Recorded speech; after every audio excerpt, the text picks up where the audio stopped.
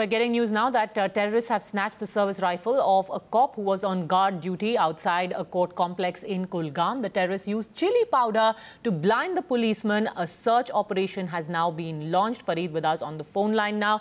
Did they all manage to make a quick getaway, Fareed? Any details that the police has about their whereabouts?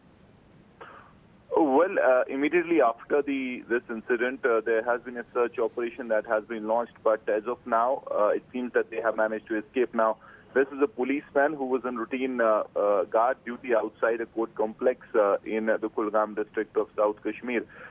According to sources in the police, three motorcycle-borne unknown men reached close to him. They first threw chili powder towards his eyes. In fact, the modus operandi was to blind him and then snatch away the weapon, and that they succeeded in that. They took away his SLR and then escaped from the spot. Immediately after that, they have launched a search operation. They're also trying to see whether there was any CCTV around which will help them. So all these things are in process, but yes, the militants, as we have been reporting, are short on weaponry. So they're using this to really get weapons and arm their new recruits. So this is seems to be part of that strategy. But yes, they have managed to escape with an SLR rifle of a policeman in Kulgam.